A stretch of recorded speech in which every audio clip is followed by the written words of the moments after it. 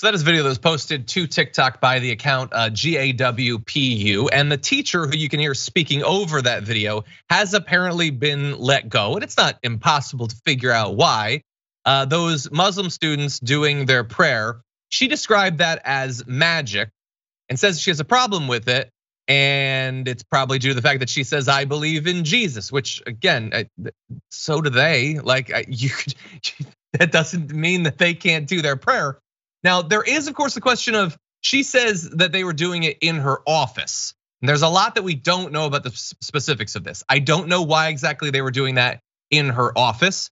But even if that was her main concern, you do not express it by declaring religious observation of a different faith as magic and talking about how you oppose it because of your own political beliefs. That's where I think you lose a lot of people that might have been on your side otherwise. But River, what do you think?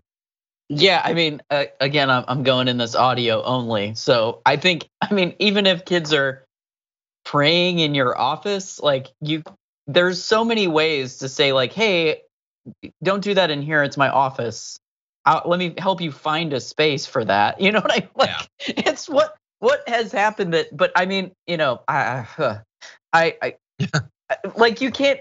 Children should be allowed to believe in magic, which is a separate thing than their religion. I just want to say, you both, neither thing should be kicked out in a school setting. These are children; they should be able to express themselves in any way they see fit. Like it's.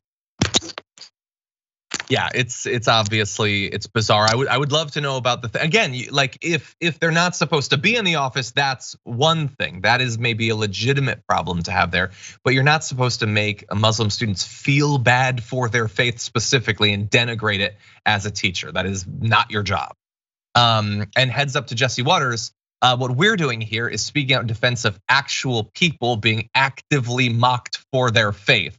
Not Christians in a largely Christian society where they're surrounded by Christian holiday ornaments saying, how dare there be one place where we don't have our chosen decorations?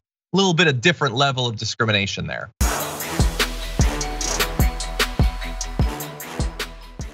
Check out the Damage Report podcast each day, wherever you get your podcasts, whether Pocket Casts or Stitcher or iTunes. You can join me as I give you the news and stories you want, with a range of co-hosts and interview guests jumping in on the fun each day. Again, that's the Damage Report, wherever you get your podcasts. And if you get them at iTunes, don't forget to rate and review. Sometimes I'll read them live on the show.